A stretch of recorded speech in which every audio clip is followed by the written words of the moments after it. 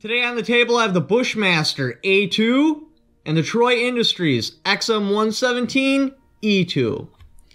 So the scenario here is you've watched quite a few of my videos and you're like, hey, why would I buy an entry-level AR-15 when usually for within $100, maybe $200 more, I can get a premium AR-15? And what I mean by premium is it's got all the desired features you want out of an AR-15. Quality barrel, M16 bolt carrier, chrome line bolt carrier, etc., etc.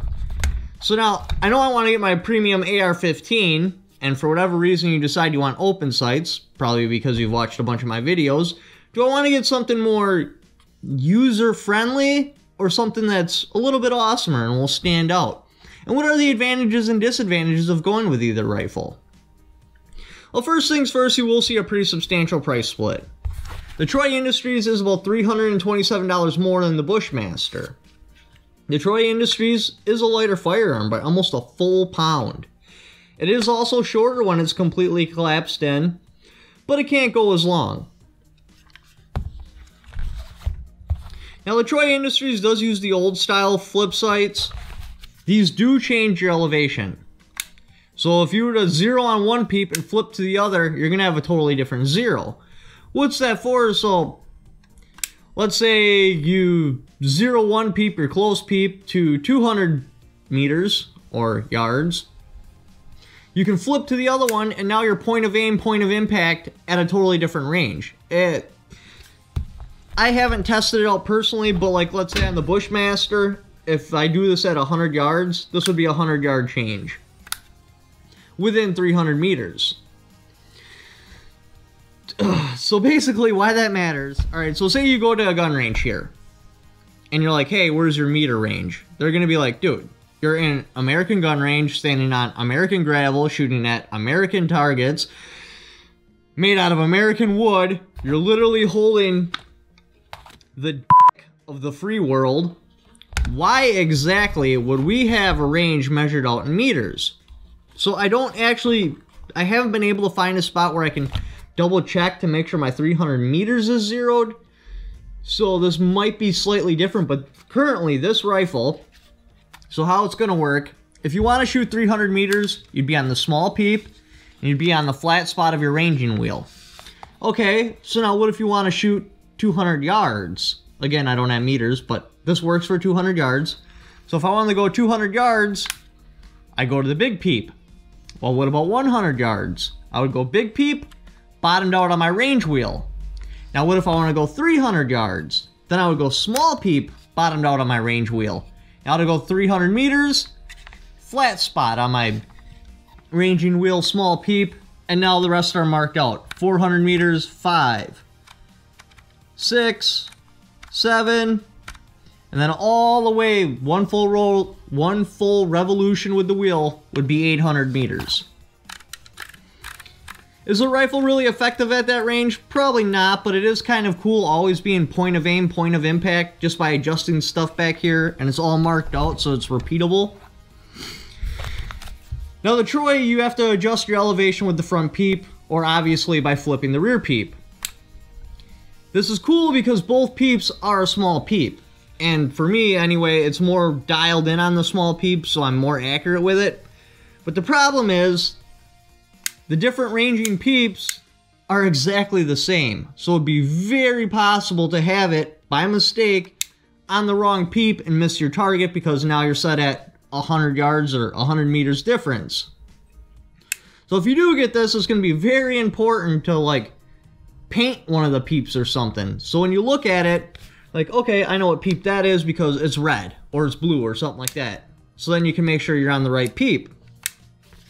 Now with the Bushmaster, because both peeps are not the exact same size, if you're on, say, the 200 meter peep, you pull it up, you know instantly, because it's the big peep. If you're on the 300 meter peep, as soon as it touches your cheek, you know what peep you're on. So that is kind of important. Both do have carrying handles. I like that a lot. Now, the Bushmaster does have a 6-position rear stock, so you can dial this in for your exact arm length. Like for me, right there. That's where my stocks always sit at. It's 12¼ inches for a length of pull, which is my length of pull. It feels great. The Troy only has a 2-position stock. This is an aluminum stock. You got in and out. Neither of these are my size, but I am able to hold these comfortably. Well, I shouldn't say comfortably. I'm able to hold these and be able to use them. Like, I could totally use that just fine, and I could totally use that just fine. Now, because of the NFA, the Troy does have a pretty big disadvantage. This is permanently fixed, because if it wasn't, you would have to get a tax stamp for this rifle, because it would be an SBR. Where that becomes an issue is, say something happened, like say you broke off an ear of this front gas block. You can't take this off, not without removing the pin out of this, which is welded in. So you could take it off, but it's going to look terrible because you're going to have a grind mark, and there's going to be finish messed up. And then you got to put a new one on. Normally that wouldn't be a problem because you just send it back to the manufacturer and have them do it, or if it's under warranty, it would be covered under warranty. Right now, Troy Industries is the king of the worst firearm warranties. I shouldn't say warranty because I didn't try their warranty, but customer service I have ever dealt with. If you want to hear the long drawn out story, go to my first video. There'll be a little link right here. But basically, if I were to buy this rifle, I would pretend that customer service doesn't exist. So if anything broke, I'd be replacing it myself. I've dealt with Bushmaster's customer service. It's a ways from good, like the response time and how I'm able to actually talk to someone. If it was on a sliding scale, Troy Industries being on one side, Mossberg and Ruger being on the other side, it'd be somewhere just below middle. I'd call it fair customer service. So that is something to be aware of. Now your Bushmaster, this uses your standard, just circle forward assist. This has a little drop down. I've only had to use a forward assist once. It was like -20 out, and I didn't really understand AR-15s. I was still under the stereotype that, oh my god, they had to be dripping wet and just packed full of lubrication to work, because I didn't know any better. My evolution went from like shotguns, AKs, AR-10s, and then I finally got into AR-15s much later. My AR-10 was an Armalite. Can't talk today. My AR-10 was an Armalite A2 carbine, so that didn't even have a forward assist. So when I got into AR-15s, that was the first time I've ever dealt with a forward assist, and I just had it packed full of lubricant and grease, and it was like -20 out. I'd let the bolt go to like right here and then just stop. So what I had to do is grab the stock with one hand, grab the forward grip with another hand, then there was a picnic table, and go like that and hit the forward assist and slam it home. After I shot a couple of rounds, it obviously warmed up, not a problem. Now the Troy, because you have this and there's so much leverage, you could run into issues with breaking this off, because using the forward assist you're at a huge mechanical disadvantage, because your pressure is coming through like this, and your bolt's got to go like this. So almost all the force you put on here is wasted at an angle. So you have to apply a lot of force on that to be able to move the forward assist. So it's very possible to break that. Honestly, that's the only scenario I can ever think of where you'd actually use a forward assist, because if your bolt's not going forward, there's probably a problem, and if you do get it forward, you're probably just going to explode your rifle, depending on what the problem is. Now, they do use different front sights. This has the new style, it's square. And this is the old style, it's round. I haven't shot the old style in an extremely long time, so I don't remember what it's like at range of which one I prefer. I'm assuming I'd prefer the square one, because even when I post up, just, looking out the window, the edges of the front sight are kind of blurry, and I think that would affect my accuracy. Again, I don't know, because I haven't shot one of those sights in so long. But now, like the Bushmaster, I can see the squared off edges. So I take the front post, if I'm shooting at something far away, I'd look at the two squared off edges, then I'd mentally divide that distance in half, and I can really dial in on my target. After I get some rounds to the Troy, because that's probably going to be coming in a personal rifle, I'll give you an update and let you know what I think of it. Now, when you purchase the firearms, I totally forgot to bring, because this is my personal firearm. This is actually called the Harvester. As you can see right there, I already labeled it. But I totally forgot to bring the box to show what it comes with. But you're going to get a cardboard box. You're going to get one magazine, a Magpul mag. I actually got rid of it and got a stainless steel military surplus mag.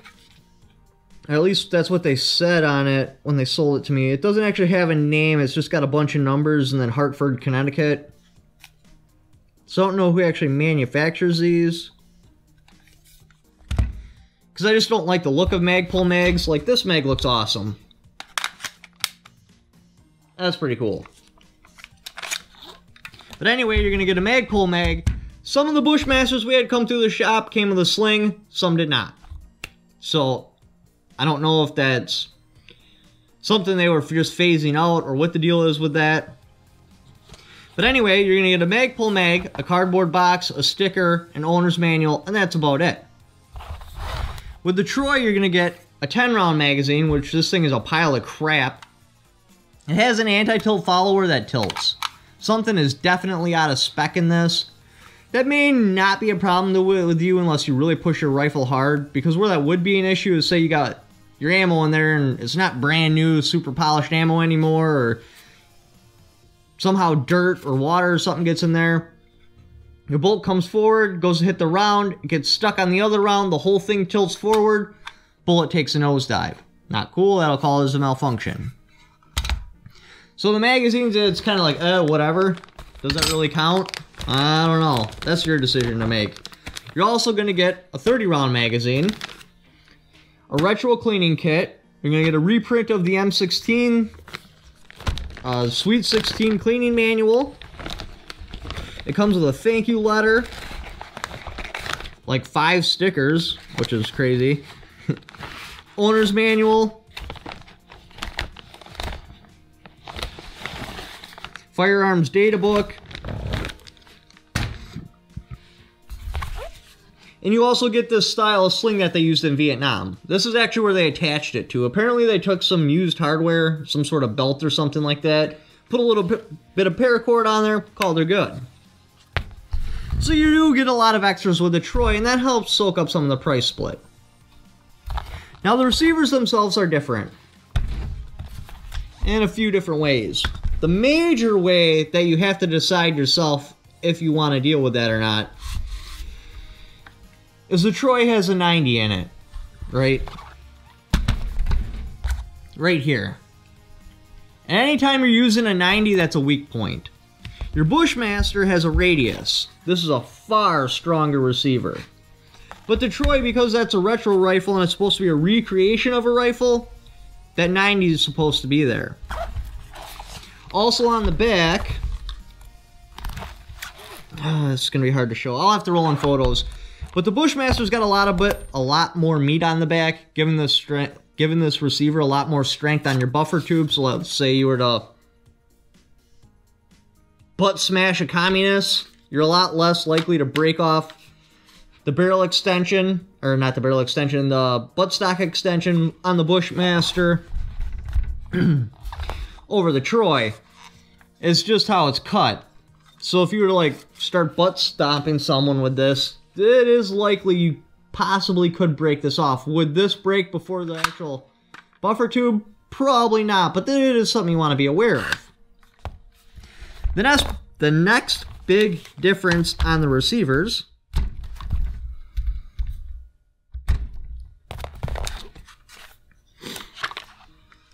the Bushmaster uses a low shelf low receiver. This is my favorite pattern.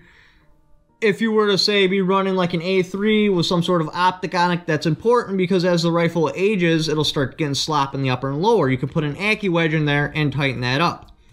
The next reason, if we ever get stupid people out of office and we get the 86 band lifted, then I can drop an auto sear in here. The Troy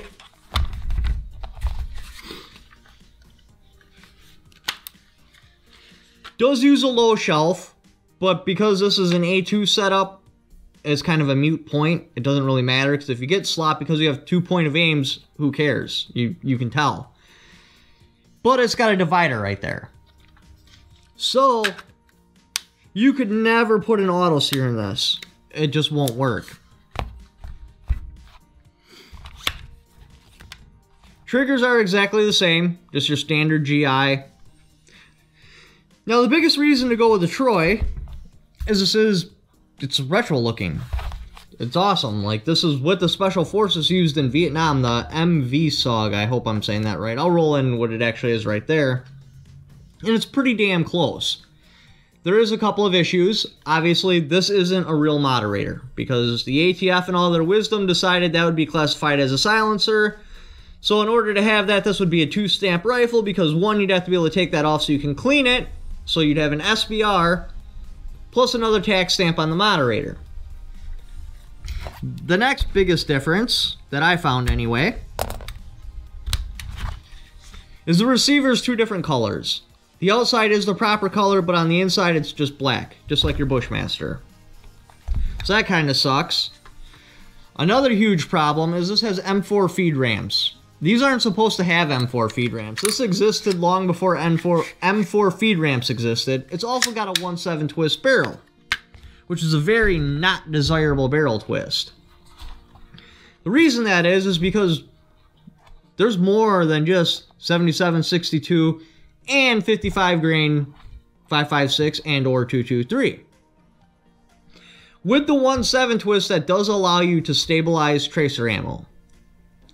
I don't know how many of you guys want a line drawn to your shooting position, but I see no reason whatsoever for me as a civilian, other than maybe on like the 4th of July, which would be legal as hell, to have tracer ammunition. There's just no point. You don't want a line going to where you're standing.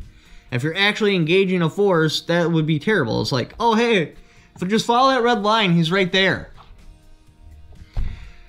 So for me, there's no reason whatsoever to run a 1.7 barrel twist for ammo stabilization purposes. But now, because there is a lot of like 36 grain varmint ammo, stuff like that, that's on the shelf, if things were to ever fall apart and I was just scavenging up whatever the hell ammo I could get, I want the best chance that ammo is going to be able to shoot out of my rifle. With a 1.7, now, it needs to be noted, this is a shorter barrel length, so it's not going to have the velocity, so you're not going to quite get the RPMs out of the ammunition.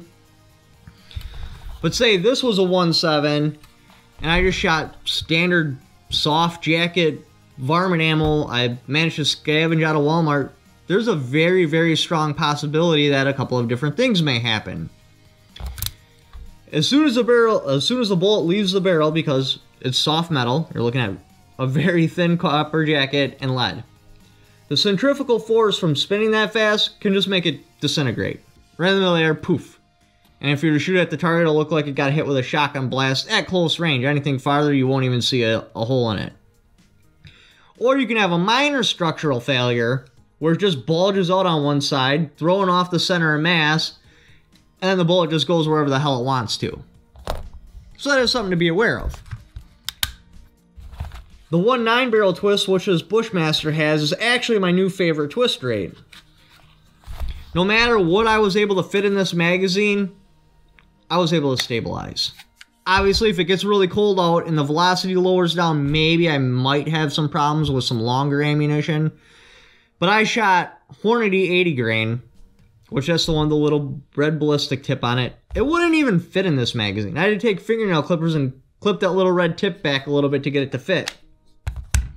I shot that right before deer hunting. It was currently... When I shot it, I wish I would have recorded it, but it was like -5 or -10, and it still stabilized it out to 300 yards. So I highly doubt this is ever going to have an issue stabilizing whatever the hell I want to fit inside this magazine. If that was a 1.7 twist rate, the stuff it could stabilize would never even come close to fitting in this magazine. So all the advantages to go to a 1.7 are gone.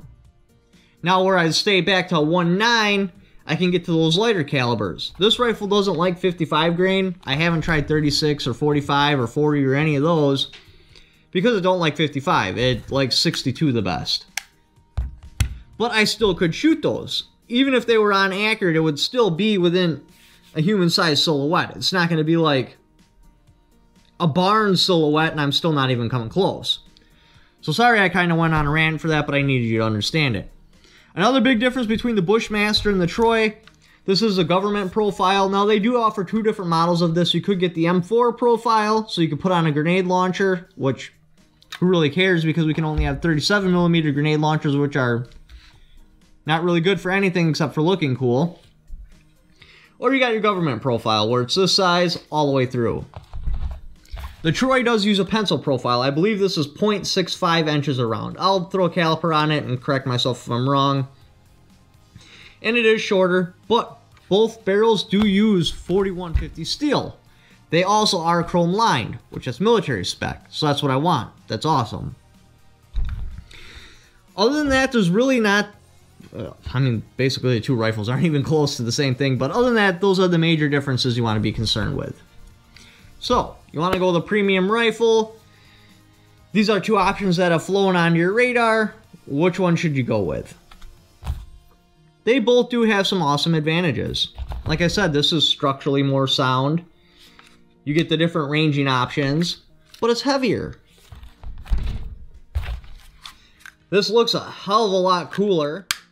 It's got a retro look to it, but you're limited on the adjustability. You're limited on repairs you can do yourself. And it's quite a bit more expensive-ish. You guys can just correct me in the comments whatever word's supposed to be used. So, honestly, I can't make a decision. I mean, this would be awesome because it's lighter. I could carry this a lot farther without getting tired. But then you're also putting yourself at a liability because one, it's barrel twist. The lower receiver, it's not as strong as the Bushmaster. I've never failed a lower receiver. I've never had a lower receiver fail except for the polymer ones. So would that really be an issue? Man, I don't know. I believe they changed it for a reason. You don't get the rear ranging, but honestly, like over 300 yards, if everything were to fall apart, I mean, engaging a target that far away, you're clearly running offense, and something like that happens, I'm only going to run defense only when I have to, and even then I'm going to be trying to get away as quickly as possible. Also, the Troy, you know, it's got that front sight. Would I change it out? No. God, no. I wouldn't change anything on that rifle. Just like the Norinco 97s, because the original is so incredibly expensive, this will become a collector item. Unfortunately, they did originally make these with 112 until Guns and Ammo stuck their nose in there and got a whole bunch of people to request a different barrel length and the different M4 cutouts. This one will still be sought after, but everyone's really going to be going after the original one. That's where the money's going to be. The original 112 without the M4 feed ramps. Which kind of sucks because I can't get that one because they don't make it anymore. But anyway, so like collectability, yeah, without a doubt, the Troy. Usability, except for weight, the Bushmaster's kind of got the edge. So yeah, leave in the comments below which one you would pick and why. Thank you for watching. Don't forget to subscribe.